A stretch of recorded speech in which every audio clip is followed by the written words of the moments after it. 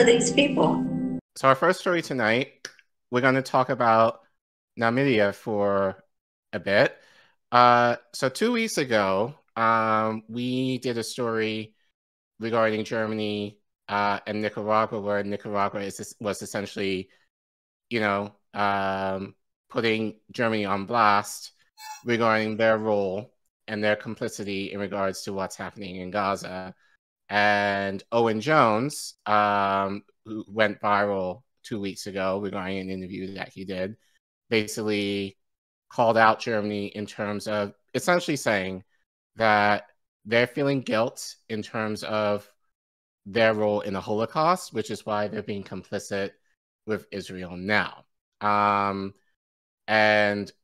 in light of that case with Nicaragua versus Germany, there has been some pushback from Namibians in Southwest Africa regarding the role of the genocide that Germans committed in their country at the turn of the last century. And I'm sure most of you do not know about that genocide. We talked about the Rwanda genocide a little extensively on this channel. As you know, I've visited Uganda. I have connections in Uganda. One of my mentors lives there. So we talked a little bit about that. We talked about that genocide a couple of weeks ago as well. But I'm sure many of you do not know about this genocide that happened in Namibia. So I want us to go back in time 2 weeks ago when we started talking about that on this show. And then we're going to go into it just to give you guys a little education regarding that genocide. So you can go ahead. Yep. Heading that way. Action. Good point. So I tweeted today, so Germany can acknowledge the need for Jews to receive reparations for the Holocaust by at least. You can hear? How about that? By providing weapons to nuke Palestinians, but crickets when it comes to atone for the crimes against Namibians. So I think you remember this. I think we talked about this very briefly at some point of how Germany basically stole land in Namibia, and there are German ancestors now who live there. Sound familiar? And took land from the indigenous Black people who lived there, and now those Black people basically are like, we want to reclaim what's ours, and the white settlers are basically like, eat shit, right? So let's play this clip from African Stream to hear more about that. They want the land back? How? If ever you wondered what audacity looks like, I need you to kindly go back to the video, listen to the video, and see and hear what audacity looks like, because that is the definition of audacity. She cannot understand why it is that Namibians would want their land back. She can't understand why they would want it back, especially considering how it is that they got this land. Then when you go to the end of the video, the gentleman at the end is a bit confused as to why it is that they will call the killing of 70,000 people a genocide, and that we should just leave them in peace because they've found a way to coexist with the indigenous people of Namibia and not make it, exact words, it doesn't understand why it is that they want to stir the pot. Now my question is to Namibians, the indigenous people of Namibians and them only. Would you like us to stir the pot? It's a question. Because you are the only people that can guide us on this. The genocide that has happened in Namibia by the Germans has not been spoken about enough, and that is why they're so comfortable. The Germans are one of the founders of genocide, and that is why they can't see anything wrong with genocide. The killings of the Herero and the Nama people and the ways they were killed is not normal. There's no form of death committed by another individual that, number one, is considered normal. But how you guys went about it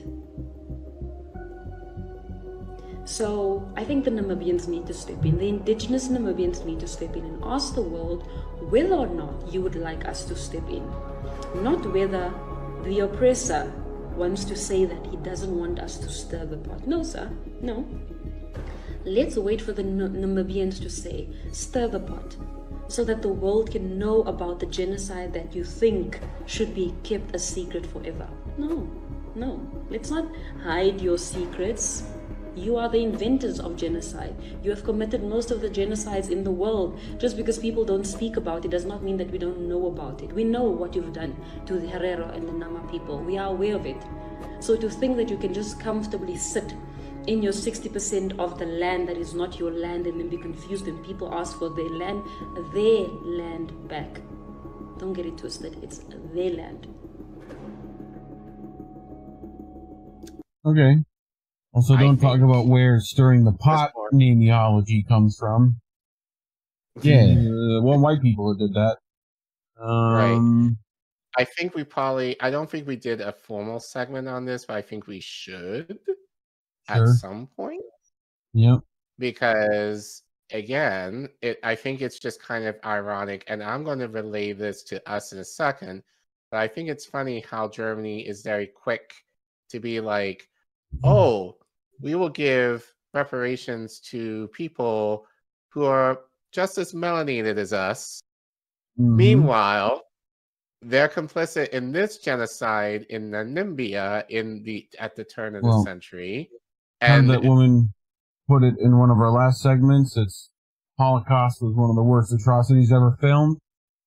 Theirs wasn't filmed. Right. So, yeah. And this one's not even, no one knows about this. Yeah. You know, you can make the argument that enough people know about the Rwandan genocide. I think that's our theme for tonight, just across the board. But no one's heard about this.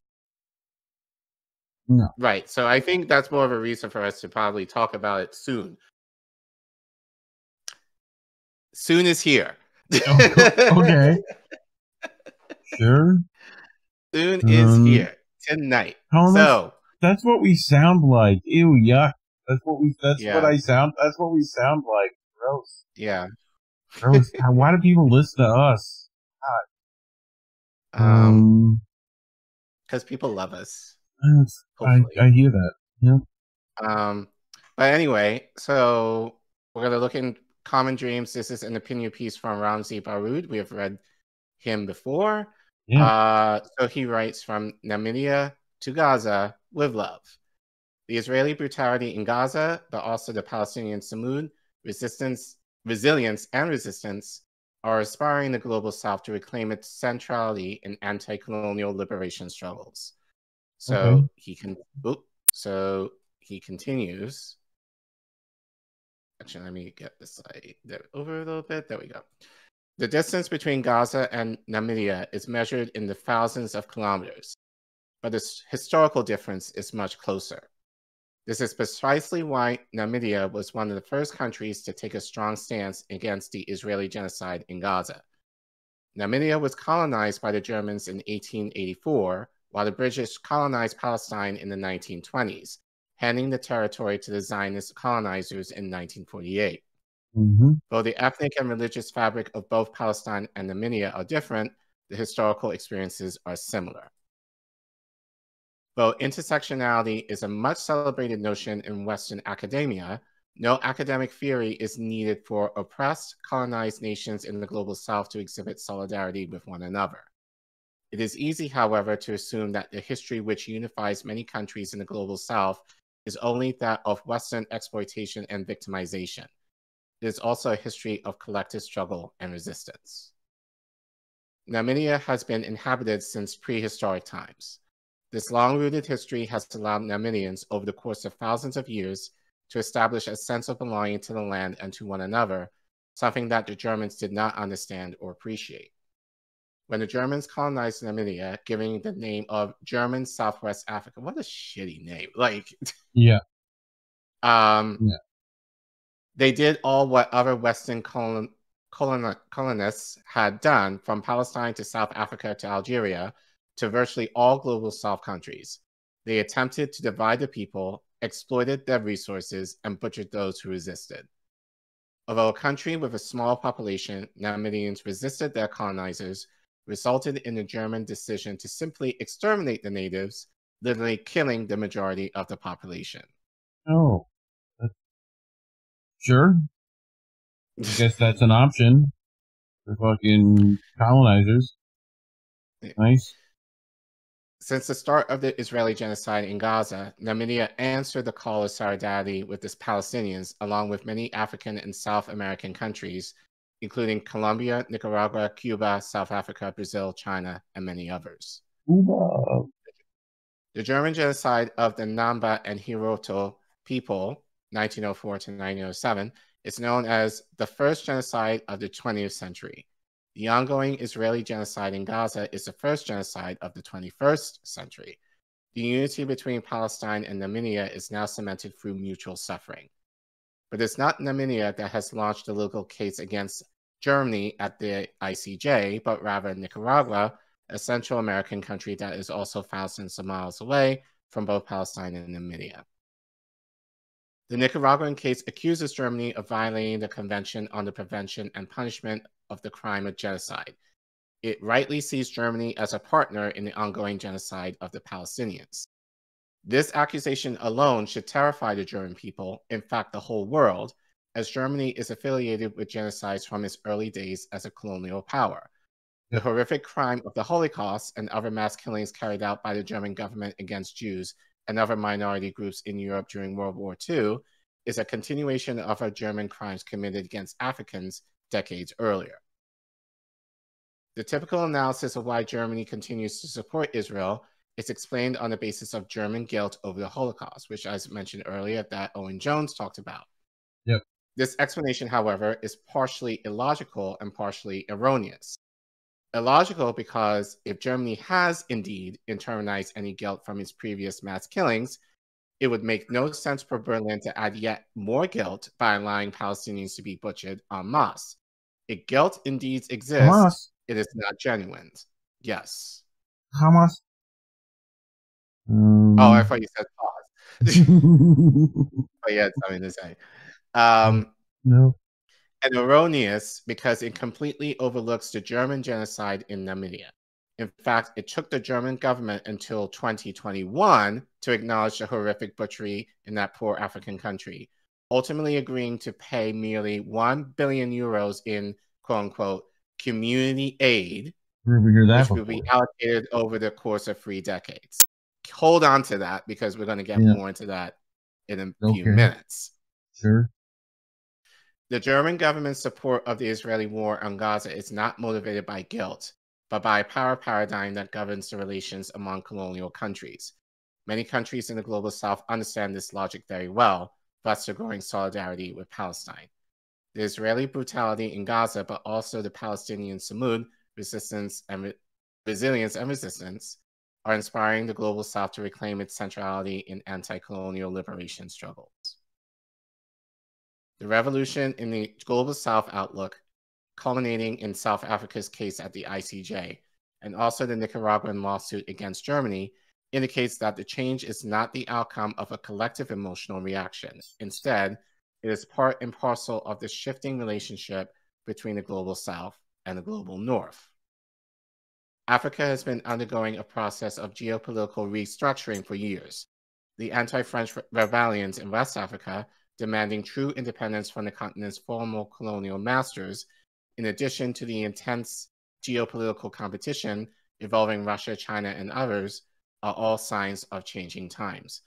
And with this rapid rearrangement, and new political discourse and popular rhetoric are emerging, often expressed in a revolutionary language emanating from Niger, Burkina Faso, Mali, and others. You see a lot of that shifting now. Yes. You know? So, which we've also talked about. I mean, they just kicked U.S. military people out and do those things. You know? See which one. Red Beret guy. That's what I remember. My face remembers that guy. Ibrahim. Burkina Faso. Yes, Ibrahim Traoré, I think is his name. Okay. Yes. I'm glad you know. My brain don't remember that. It goes, you don't need that. Just red beret guy is enough. You know? But the shift is not happening on the rhetorical front only. Yeah. The rise of BRICS as a powerful new platform for economic integration between Asia and the rest of the global South has opened up the possibility that alternatives to Western financial and political institutions are very much possible. Mm-hmm. In 2023, it was revealed that BRICS countries are now holding 32% of the world's total GDP, compared to 30% held by the G7 countries. There is much political value to this, as 4 of the 5 original founders of BRICS are strong and unapologetically supporters of the Palestinians. While South Africa has been championing the legal front against Israel, Russia, and China of battling the U.S. at the United Nations Security Council to institute a ceasefire, Beijing's ambassador to The Hague went as far as defending the Palestinian armed struggle as legitimate under international law. Now that global dynamics are working in favor for Palestinians, it's time for the Palestinian struggle to return to the embrace of the global South, where common histories will always serve as a foundation for meaningful solidarity. Thoughts before we go on? I mean, sounds par for the course. Have you ever heard of the book? I think it's Guns, Steel, and one of those diseases. Like germs, guns, and steel, something like that. I mean, it talks about, like, specifically, and it does this in like a few examples, right, of colonialism in general, right, where it's like the advent of guns, steel production, and, you know, chemical warfare, pretty much, you know, are a lot of the power, like, sources here. You know, like a lot of these places wouldn't be colonized if you couldn't bring a Gatling gun. You know, right? So, like that kind of stuff. You know, you get into like Shaka Zulu and that whole thing. But I was just wondering if you had read that one. I think they made it into a documentary at some point. But decent thing to look at, if I remember correctly. I'm sure it's got some inconsistencies, but I remember reading parts of it. So, but yeah, talks about a lot of this kind of stuff, you know? Yeah. Okay, so let's continue with this. So I got a clip from TRT News. We like visuals here. So they will give a little bit more information regarding this genocide. Yeah, regarding testosterone replacement therapy news. I'm glad that they're doing that kind of stuff, you know? Nice that they branch out like that. So let's play the whole thing, and then I have some thoughts. Here, let's do this. Let's go 1.25. Germany announces decision to intervene on Israel's behalf in ICJ case. Namibia slams Germany's support to Israel in genocide case. Why is Namibia furious at Germany's ICJ's intervention supporting Israel? A country that committed genocide more than once is defending another accused of committing genocide. Ironic? Let's break it down. Berlin had offered to intervene and participate in Israel's defense in a case South Africa recently brought to the International Court of Justice, accusing Tel Aviv of committing genocide in Palestine's Gaza. Namibia, a former German colony, was quick to condemn Berlin on X, saying the move shows Germany had failed to draw lessons from its genocide in the Southwest African country. Namibia's reaction then piqued the curiosity of online users, with many saying they were unaware of the atrocities Germany had committed on Namibian soil. Actually, can you pause here? Yeah. Actually, just as a side, I actually didn't know about the Namibian genocide, honestly, until when I started doing this show. Sure. Yeah, because I think just with all the research and with all the articles that I think we have read collectively over the past 2 years, like I see a lot of stuff that we may not necessarily say on here, but we read a lot here. So this issue I've known about it in passing, just given you know, the research, but obviously not necessarily thinking of where this will fit in terms of, you know, making this a story. And I think now, obviously, is a perfect time to talk about it.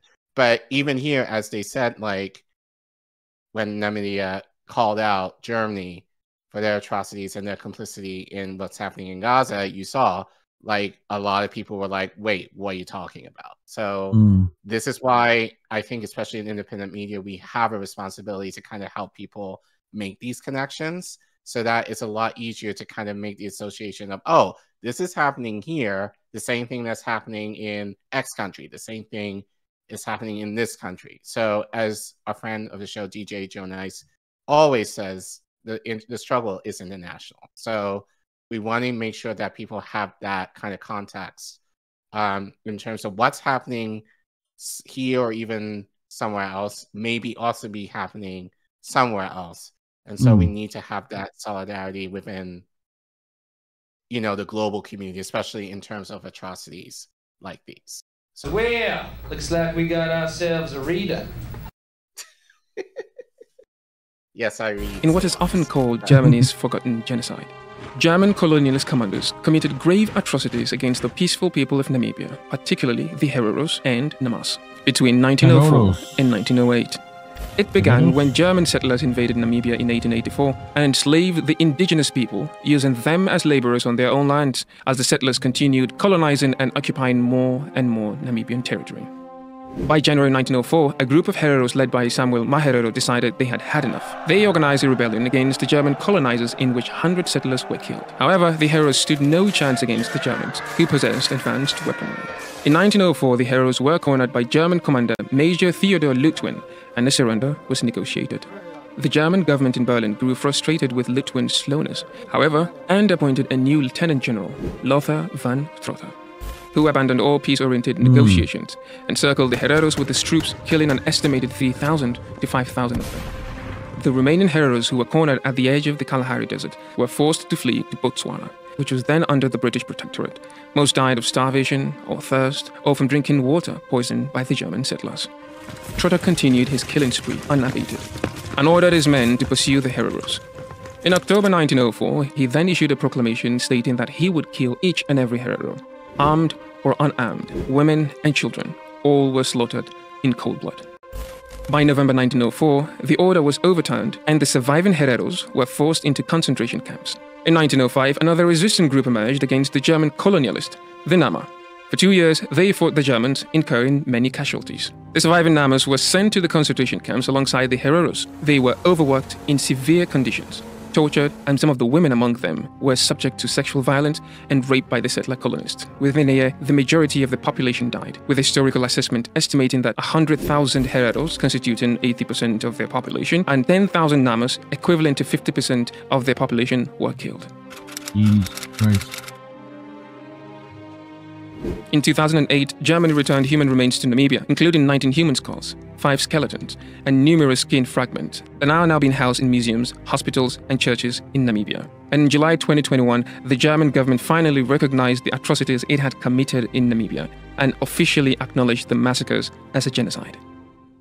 Wir bezeichnen heute diese Ereignisse jetzt auch offiziell als das, was sie gewesen sind, ein Völkermord. Wir bekennen uns damit auch zu unserer historischen Verantwortung. The German government also agreed to provide Namibia with development funds of 1.1 billion euros over the course of 30 years to aid its infrastructure and for health training, although it refused to make reparations for its historical actions and neglected to offer individual payments to the genocide survivors' descendants. Namibia says Germany has yet to fully atone for the genocide it committed on Namibian soil, and is making it clear that Berlin cannot morally express a commitment to the United States Genocide Convention while it is supporting the equivalent of a Holocaust and genocide in Gaza.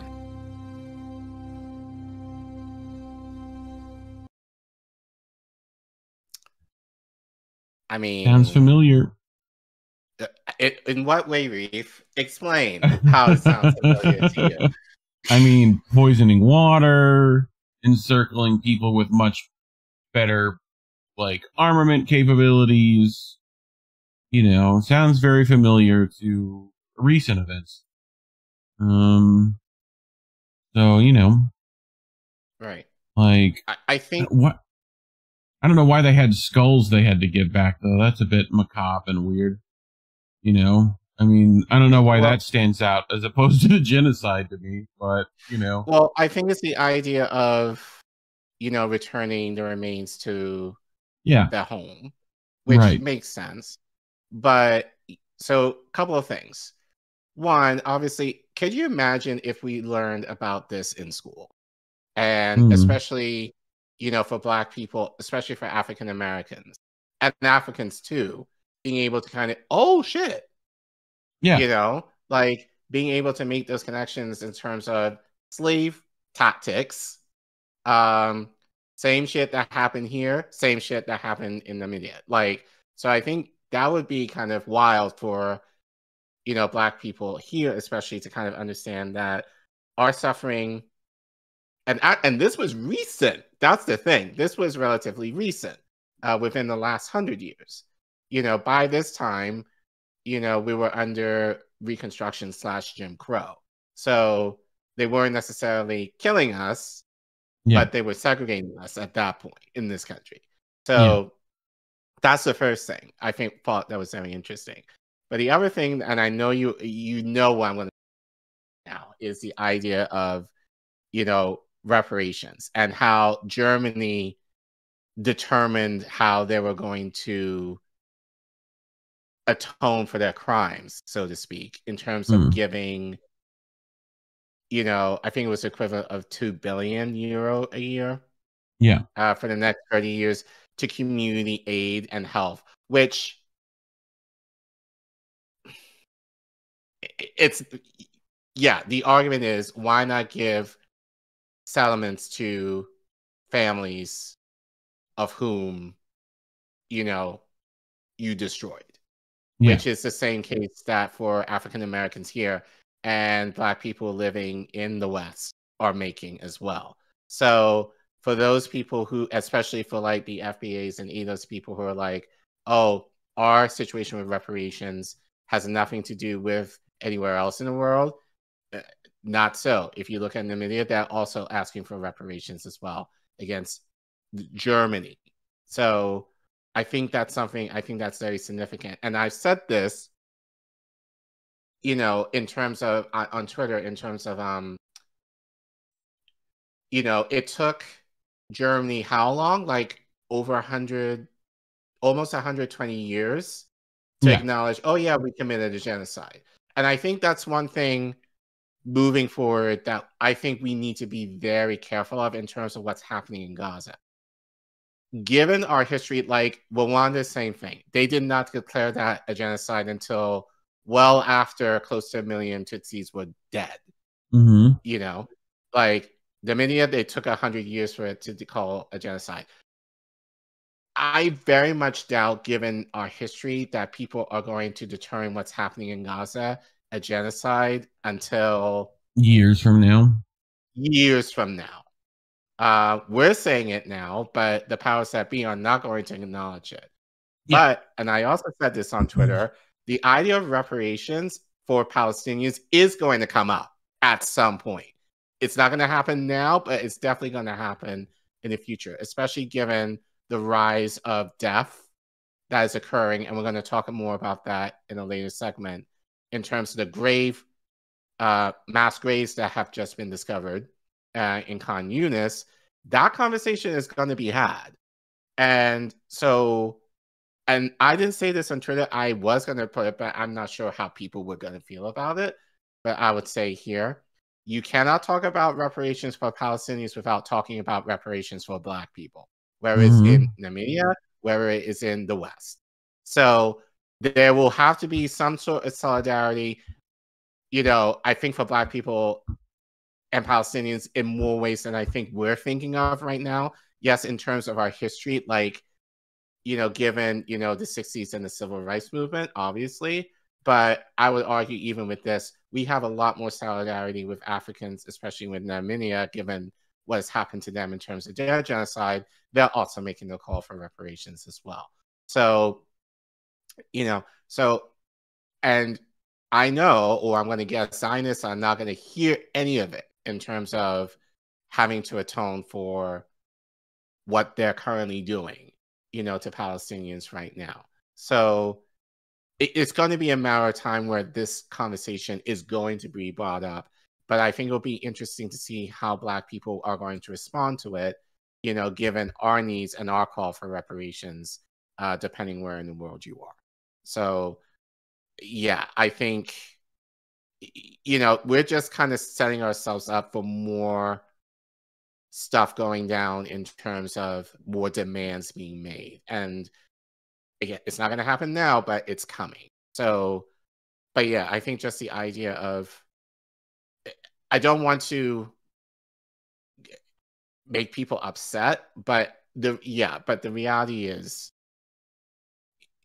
it's going to take, unless a miracle happens, it's going to take a long time for the acknowledgement from Israel and the West that a genocide is occurring on an uncollected scale is going to happen. And I feel that by that time, there's going to be more lives lost.